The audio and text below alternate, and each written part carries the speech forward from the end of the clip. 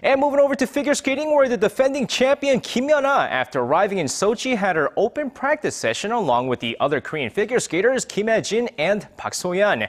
While her rivals in the sport, Asada and Yulia Lipnitskaya, are practicing in nearby countries to keep their practices as closed as possible. The figure queen Kim Yeon-ah held her open practice session at the Olympic Park. And after holding her practice session, Kim Yeon-ah stated that she did not like the ice and will have to get used to the ice conditions.